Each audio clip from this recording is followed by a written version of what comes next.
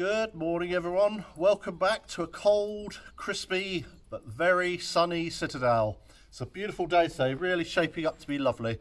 However, we're going to give you a bit of time off from our potager and our outbuildings, etc. Susie and I have been beavering away, putting more cardboard down in the potager and all that sort of stuff, but we thought we'd give you a little break from that because we have a little mystery to solve.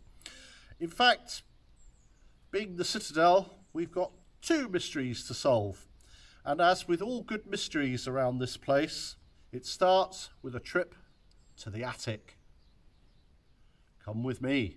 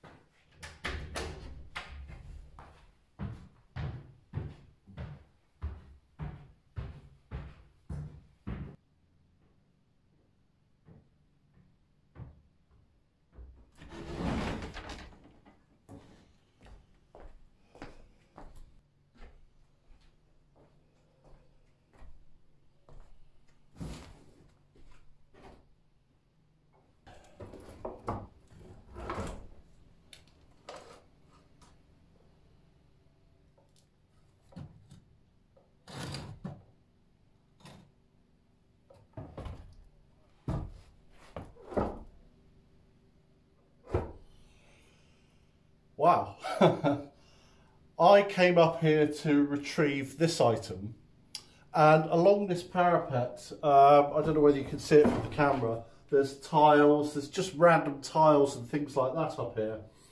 But I've just noticed there's an item here and I can see one there, which we've never noticed before. I think we just assumed they were tiles like the others.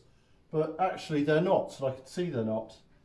So the plot thickens. I genuinely didn't expect these. I'm looking for this. So I'm going to take this downstairs. I'm going to take it outside so we can see it clearly. And then I'm going to come back up here for these two items. Susie's not here today. She's out with her friends Susie and Vero, doing a bit of shopping, coffeeing and all that sort of stuff. So she's going to be really surprised to see these two things. But the mystery is what they're doing here. But anyway, I'll get them outside and we'll have a look there. I have to be very, very careful with this. It's very, very fragile. And in fairness, I probably shouldn't be doing this myself. Probably a two-person job. But let's have a look.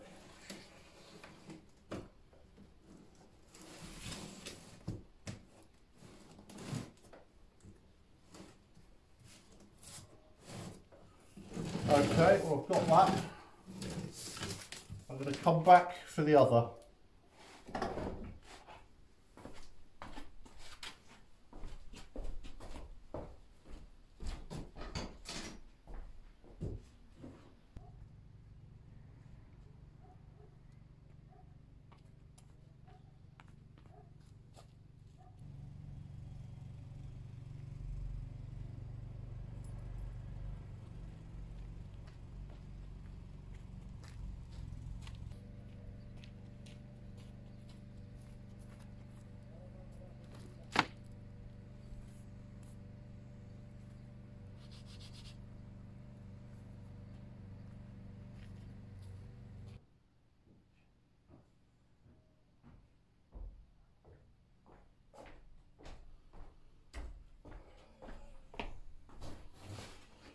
Right, I've got that safely down there.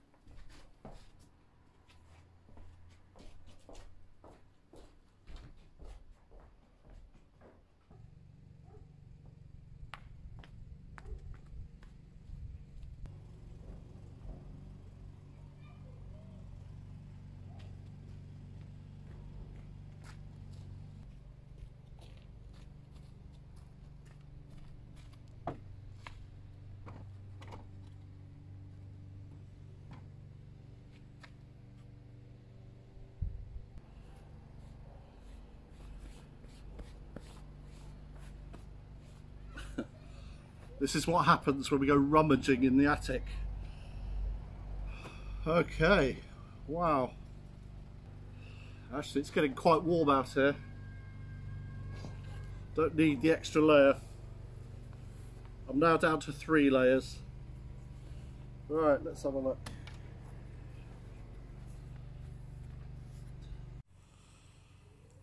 Okay, so what we seem to have is some glass. Now, it's obviously so dusty and quite dark up in the attic that we couldn't even tell whether it was coloured. But just looking here, that certainly looks coloured. But it needs a lot of cleaning up. That looks religious, but anyway, and so these two that we just assumed, because again it's so dark and dusty up there, assumed they were tiles of some sort. They're actually glass as well. And this one's quite interesting because it's got hinges and a latch, so it clearly is a window. That one doesn't appear to have any hinges on, so yeah, okay. So I think I need to clean these up actually. Yeah, I mean,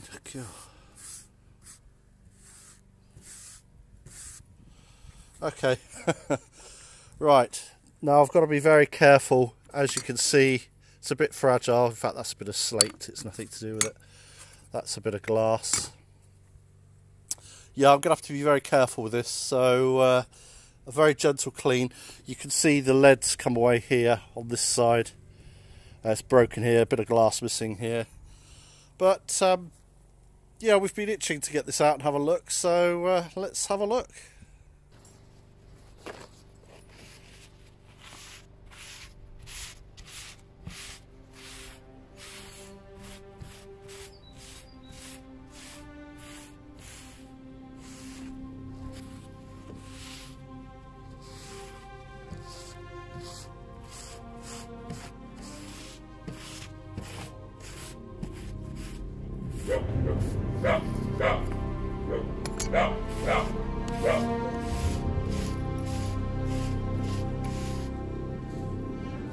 Okay, I've got some mild soapy water.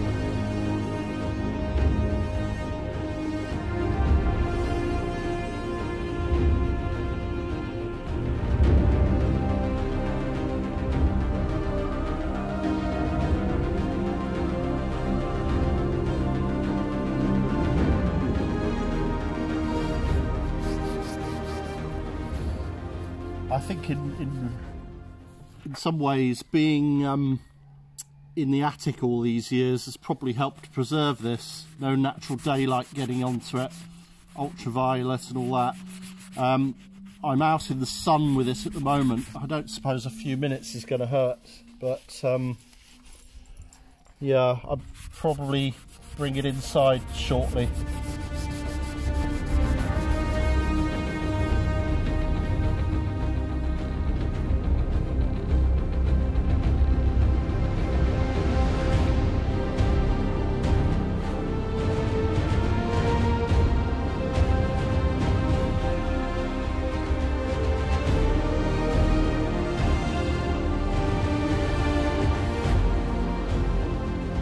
detail is really stunning. Really stunning. Those letters there, INRI, I believe they refer to Jesus of Nazareth, King of the Jews. Right, I'm going to take this inside out of the sun, and this will be a nice surprise for when Susie gets back. Yeah, if you've got any knowledge, you know, obviously it's a religious piece of glass. Did it come out of a bigger piece of glass, or was that it on its own? It looks like that's it. But what's it doing here? You know, we found one or two religious things, as you'd expect in a Catholic country. We've got these cemetery stones that we showed you previously. We've shown you that crypt door, which we suspect was a crypt door. There are one or two other items around here. So did this come from a crypt? Did this come from a chapel? Interesting. So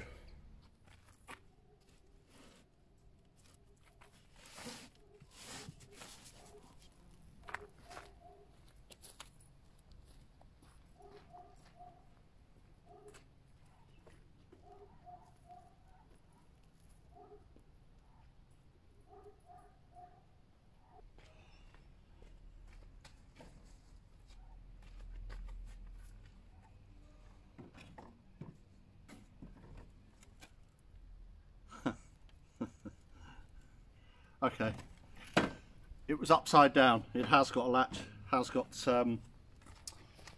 two hinges, so they're identical in that sense. And actually, just looking very quickly at them both, they both look identical. So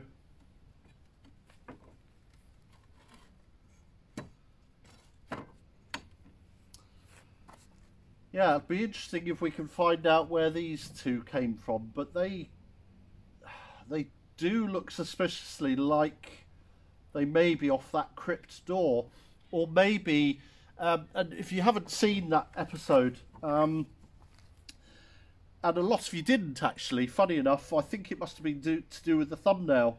It was the one where we've discovered the crypt door in the attic, as you would in the attic. Why wouldn't it be there? And I think what put people off was the thumbnail, because we had a bit of fun with it. We called that episode Tales from the Crypt, and we had the chateau at night in dark sky, and with some blood red writing saying Tales from the Crypt. And I think it might have put people off, or they might have thought it was something completely different, nothing to do with chateaus and whatever. But I'll leave the link under the description, and if you haven't seen it, it was a very interesting episode, and we had lots of comments from it, and so it might be worth you referring back to that. But I'm wondering if perhaps these were either side of that door. I don't know, but it looks the same in terms of the metal and everything. But anyway, let me clean this up.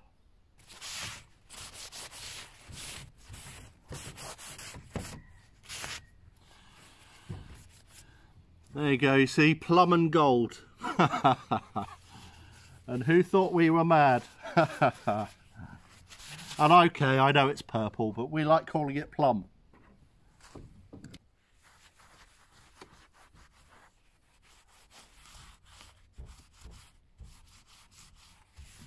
Well, there you go. Simple design, but nonetheless beautiful. The other day in the comments, one of our patrons and long-standing viewer, Jane, she said, I can't believe your attic just keeps giving. I think Jane's going to be beside herself today when she sees all this. Isn't that lovely? So there you go, I've cleaned them both up. Obviously there's a piece of glass missing out of this one. But you know, it can be repaired and done, and I'm sure for all you avid Escape to the Château fans and the DIY series, you'll have seen Michael Petherick doing a similar job on their stained glass in their chapel at Billy and Gwendolyn's place, so it's all doable. Susie's actually done a stained glass course, fun enough, in the UK. So I think she'd love to get stuck into that one. Okay, well that's a beautiful find, that glass. Those two other pieces, we genuinely didn't know they were there. Never noticed them in the dark up there, with all that dust and all the other stuff that's around it, tiles, etc. So 2 years in and we're still getting surprises. So anyway, hope you enjoyed that bit. But I have something else for you, because I promised you 2 mysteries.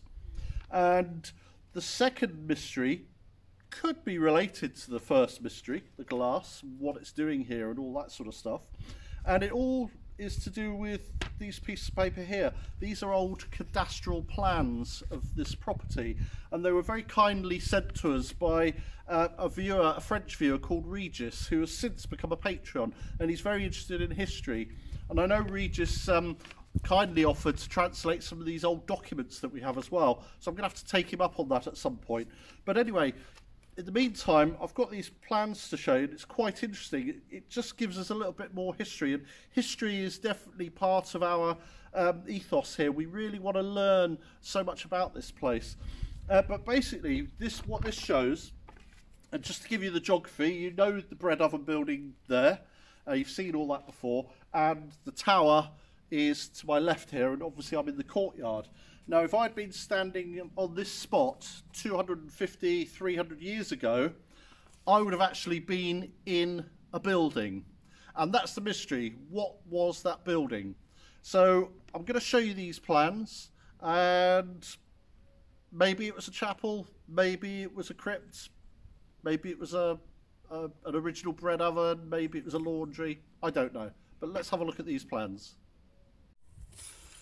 Okay, so what have we got? This is our property just here. This is where I was standing just a second ago, with the bread oven to my right, and then the chateau, the tower to my left, and there's the outbuildings you're familiar with down the side. Whoops, it's a bit breezy. So the interesting thing is, I assumed when I first saw this that this was the actual bread oven, but you'll notice there's no long building behind it. And of course you've seen that in a recent video where we showed it to you last week. So this is dated 1828, and also you'll notice our kitchens are not there. They should be here. So there's the tower, and there's the chateau, and here is our kitchens, which goes off at an angle, and we have 2 kitchens there. Now, the other interesting thing I hope you can see is on the other side. This is our rosemary bud garden. There's something sticking out from the building on this side. So here's the tower, but there's something sticking out of the building on this side, which I've never noticed if there's any evidence of any of that, so I'll go and have a look in a moment. So that was 1828. Let me show you another version of that, which is the same piece here. Let me zoom in a bit on that. So here we are again with the chateau and the outbuildings, and what I thought was the bread oven and the long building, but it isn't. And as you can see, this plot here and this plot here, there's one driveway going into both, so it looks as though this was all one property. Okay, I'll zoom out of that, and then I'll show you the next one I have, which is 1935, I believe. And so here is the building here. So there's the tower, there's the outbuildings, etc. And here now, the bread oven has appeared, and the long building behind it. So somewhere between 1828 and 1935, this bread oven appeared. However, you can see the original building is now disappeared, because that's not strong lines anymore. So that was the original site of it, right by the bread oven there. And you'll now see that our kitchens have turned up. So here's our walled garden. The old greenhouse, which I want to resurrect, was here. I'm sitting here now in our table in our courtyard. So this building that I was just standing in, if you like, has disappeared now. It's no longer part of the cadastral plan. And here is our meadow, And something interesting, we have the donkey shelter, which we've shown you before, and the roof has now collapsed. But there's another 2 little buildings in there as well, which aren't there now. So this all helps us piece together a timeline. But I wonder what this building could have been. So, could it have been a little chapel? Could it have been the original kitchens? Could it have been a crypt or something? I don't know. No idea. Well, I hope you enjoyed that little magical mystery tour. And a big thanks to Regis once again for sending these. These cadastral plans are readily available online. And he took the trouble of looking them up for us and then sending them on to us. So that's really kind of him. And he sent me his own family tree as well, which was very interesting. So thank you to Regis. And subsequently, he's become a patron as well. So double thanks. So yeah, so Susie will be back shortly. So I'll show her those pieces of glass and she'll be thrilled with those. What we end up doing with them, I don't know. But we'll try and design them into the place somewhere. So yeah, I'm really looking forward to doing something with those. That's what we came here for, to be able to be creative and that sort of thing. So anyway, we shall see you next time, and we'll be back to our normal format. Plenty of work to get on with. At the moment, I'm waiting for some roof tile hooks. These tiles that I'm using on the pantry roof, they're lovely tiles, but they can slip. Especially if you get some strong winds or you get a cat running over them or something. So I've ordered some tile hooks and they just hold them all together.